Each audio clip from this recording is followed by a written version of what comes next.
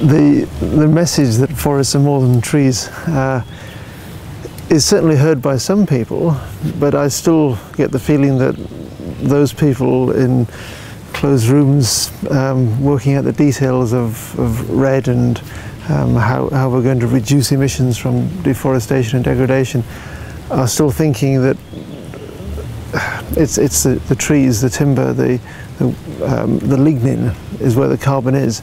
And of course it is, but I still hope that, I mean, in the workshop we heard the phrase that conservation must be integral to REDD. In other words, it's not an optional extra that you might add on if it's convenient, it's integral. And maybe that message is getting through a little bit, but I don't see much sign. I see a lot of governments struggling to conserve their wildlife, and I don't see much sign of the very large sums of money being set aside for climate purposes being directed at conservation.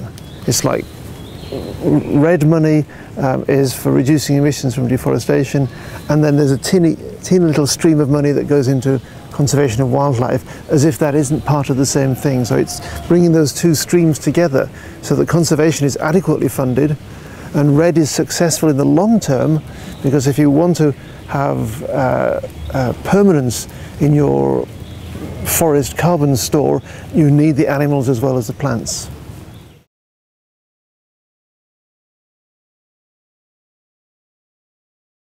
So after, I mean, it's 35 years since I got involved with great apes, and during that time the number of apes on our planet has declined as the number of humans has risen.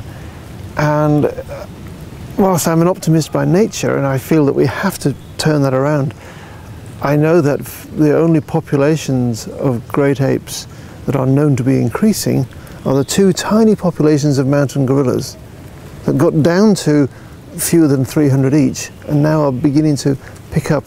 So we maybe have 800 mountain gorillas in the world. That's a very small number. Other gorillas, chimpanzees, bonobos, orangutans, gibbons are all declining. So whilst we've been hearing people blowing the whistle saying this is a crisis, we need more effort, clearly the response to that crisis has not been adequate, except in one or two small places where enough money, effort, resources, people, dedicated, courageous conservationists have turned things around. And the hope is that the fear of dangerous climate change, the realization that forests are not just an ornamental part of our planet, they're integral to the function of the biosphere and our future survival, well, perhaps that would be enough motivation so that enough resources are put in to protect the whole forest ecosystems upon which we all depend. And then we might start to see ape populations recovering. And that would be better for the apes and better for us in the long term.